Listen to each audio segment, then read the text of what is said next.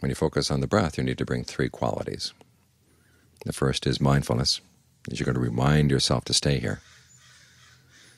And there's alertness, which is watching what's actually going on, watching the breath, making sure it's comfortable, watching the mind to make sure it's staying with the breath, and noticing when you wander off, bring it right back. That brings in the third quality, which is ardency. You really put in the effort to do it right, to do it as skillfully as you can. It's only when you've got these three qualities brought together that the meditation actually develops.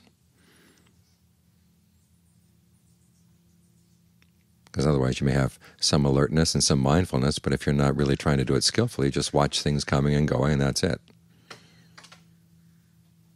Or if there's a lot of effort, but you're not really alert to what's happening, your effort's going to be misdirected. Like that image in the canon of the person trying to get milk out of the cow by twisting its horn. You keep twisting, twisting, twisting. You're not really observing, well, where does the milk actually come out? What's going to bring the milk out? So you need to have all three qualities. As for mindfulness, its function is to keep reminding you where you want to stay and also what you want to do. It's not just a matter of just accepting whatever comes up. Everything that comes up has a duty, if you're looking at it in terms of the Four Noble Truths. Sometimes there's some stress that has to be comprehended. Sometimes there's some craving or ignorance that has to be abandoned. And then there are the qualities of the path that you want to develop. So you have to keep in mind that there are various duties that go with different kinds of feelings, different kinds of mind states,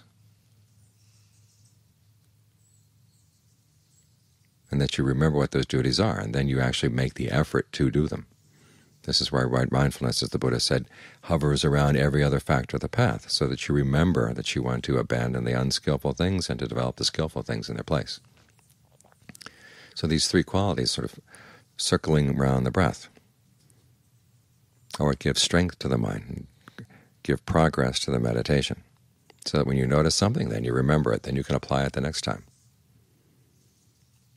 Keep on trying to do everything as skillfully as you can, and you find that you open up lots of possibilities inside that you wouldn't have seen otherwise.